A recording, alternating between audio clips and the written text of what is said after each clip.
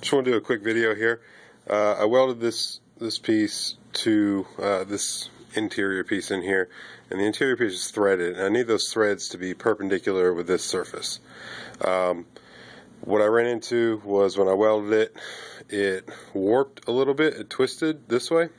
So what I've done here is I've chucked the piece up in the lathe that I need to be perpendicular to this face, and put a spacer in here. I took it out after I had got the work clamped down here, and what I did was I zip tied this angle grinder onto the cross feed. I've got several zip ties on there, and it doesn't move at all. I've got it zip tied so it can't go back, it can't go forward, it can't go side to side.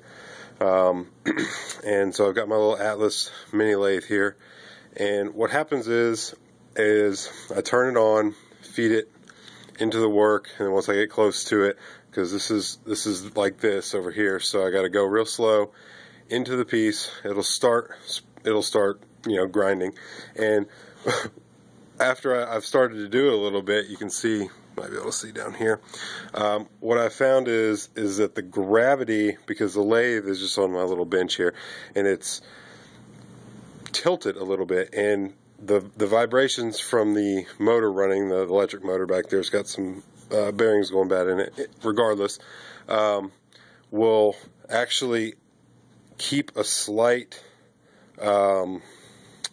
feed into the workpiece. Now it's not feeding, but it's just, you can see the handle just moving slightly as it goes, so you know it's trying to work into the piece. So I can leave it.